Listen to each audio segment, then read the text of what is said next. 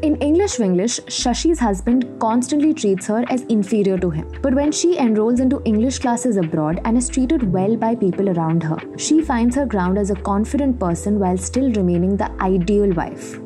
But imagine this. What if Shashi has an affair with Laurent?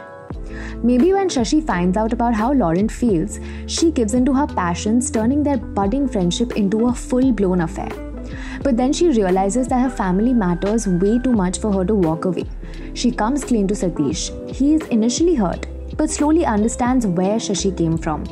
Maybe then they can unpack where they both went wrong and the resolution of their marriage can be on more equal terms. Would you buy it? The Swaddle presents Imagine This.